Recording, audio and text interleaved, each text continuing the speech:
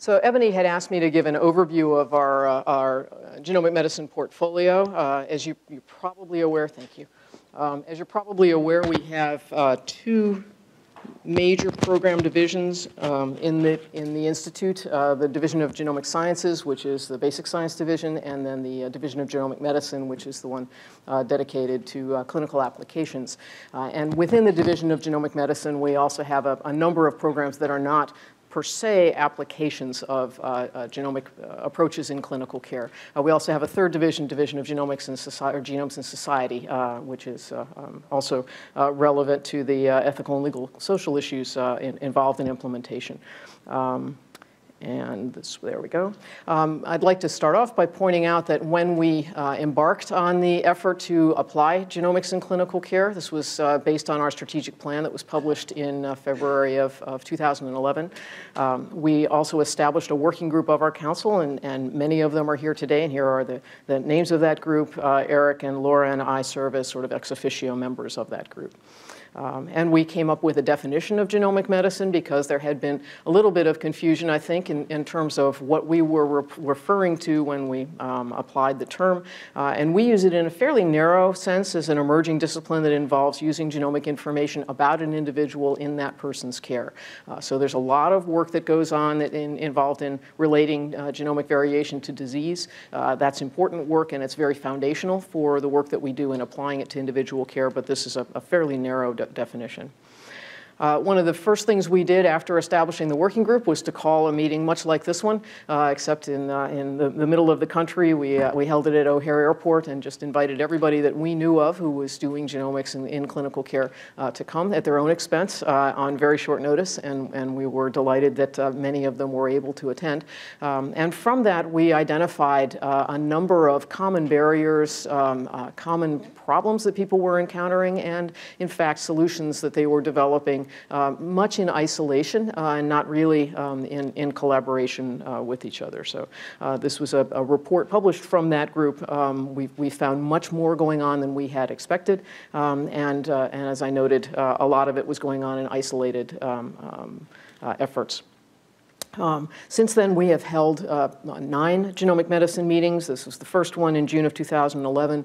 About 6 months later, we held an effort to really begin to develop collaborations because we saw the isolation as being a major problem.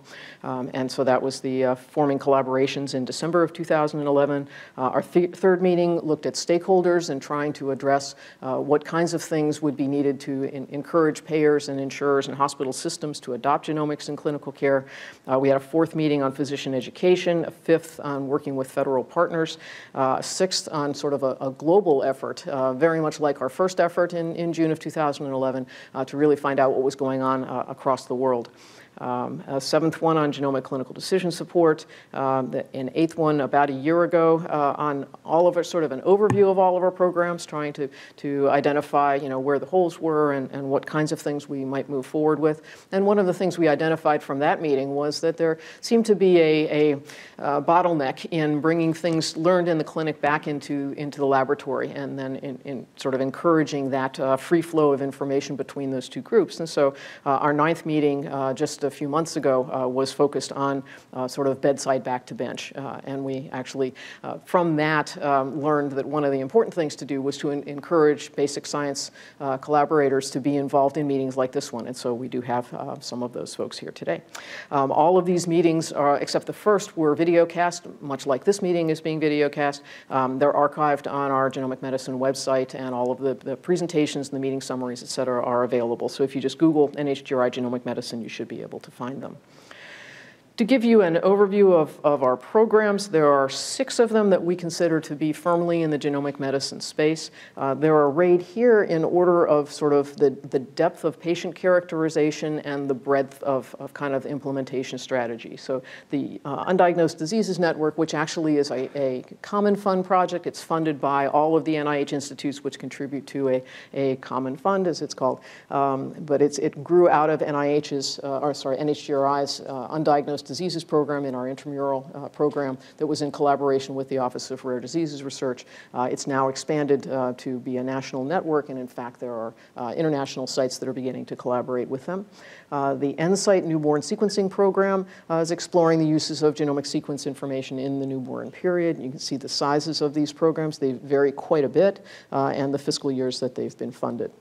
The Clinical Sequencing Exploratory Research Program, or CSER, is looking at infrastructure methods and issues for integrating genomic sequence information into clinical care.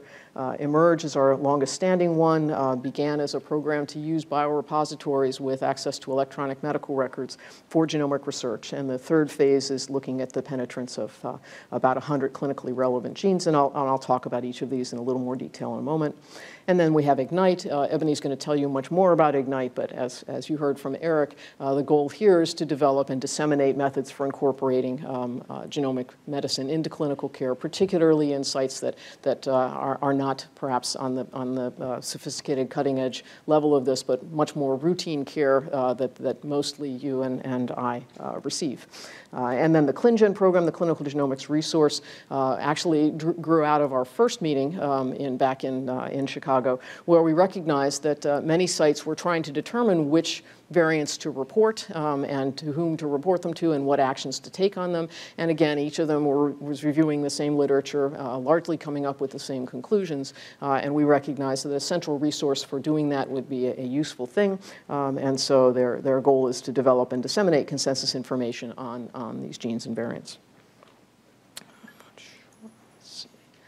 And just to kind of give you, we like matrices in the government, so looking at a kind of a matrix view of our programs, kind of arrayed across the top, and then the various emphases that they have. You can see shown here as sort of the primary emphasis of these programs. The ClinGen resource is really focused on variant curation. eMERGE in its third phase, looking at estimating prevalence. CSER2 is establishing, this is going into its second phase, establishing the clinical utility of sequencing in clinical care. IGNITE is firmly in the dissemination and clinical decision support area. Clinical evaluation and deep phenotyping is the goal of the UDN, and the NSITE is obviously focused on prenatal, newborn, and pediatric care. But each of these programs actually addresses almost all of these goals in varying degree, and so shown here, you can see that for IGNITE, for example, it also is heavily involved in clinical evaluation and deep phenotyping, and you'll hear a little bit more about that today, and also has some lighter involvement in some of these other areas, and then you can see how the others kind of line up.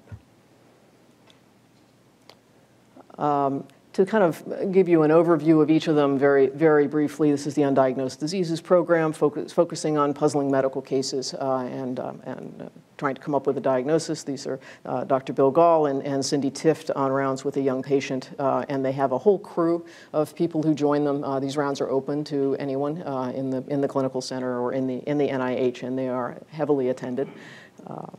And as I mentioned, this has now been opened up to a national network, so there are 6 other sites that are collaborating with the NIH site, as well as several sites internationally that are working in this area.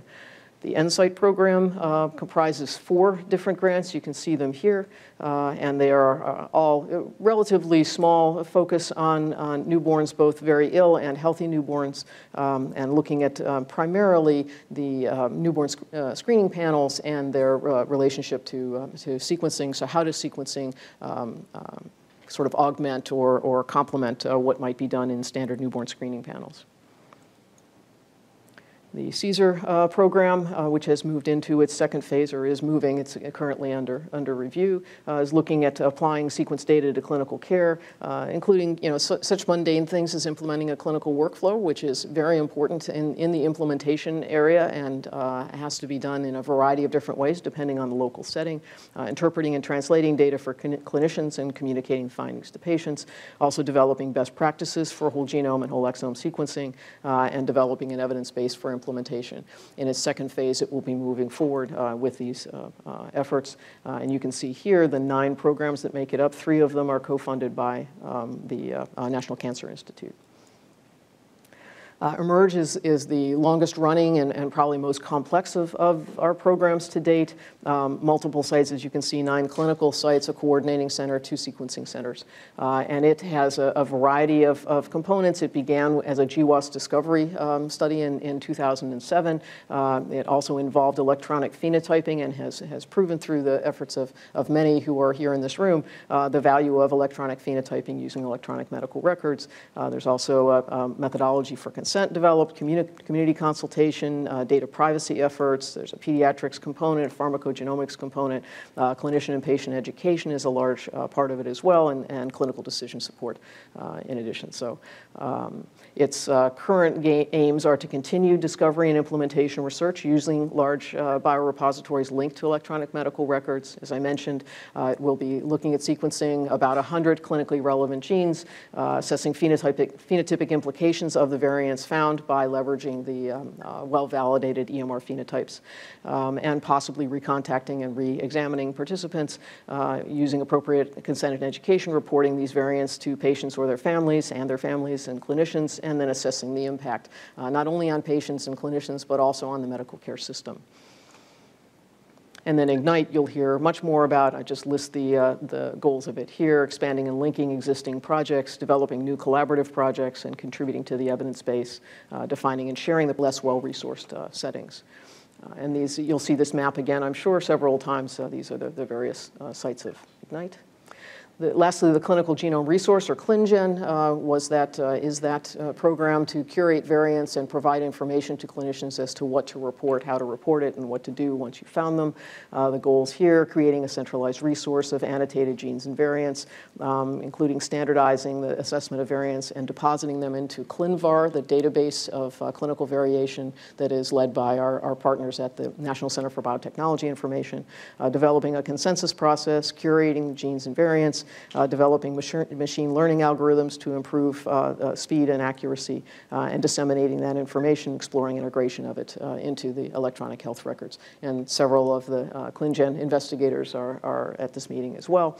And one of the things that they have recently produced are guidelines for clinical actionability, developing clear and robust criteria to guide these decisions based on a variety of components: severity, likelihood of disease, efficacy of an intervention, nature of the intervention, how invasive it is, and the level of evidence supporting it. And this was recently published in Genetics and Medicine with Jessica Hunter. Katrina, you'll notice, is here as well. So I think at that point I will stop. I'd like to thank all of the program investigators, as I said, many of whom are here, and particularly their research participants, all of my colleagues at NHGRI who are working in this, and of course our Genomic Medicine Working Group. Thank you very much.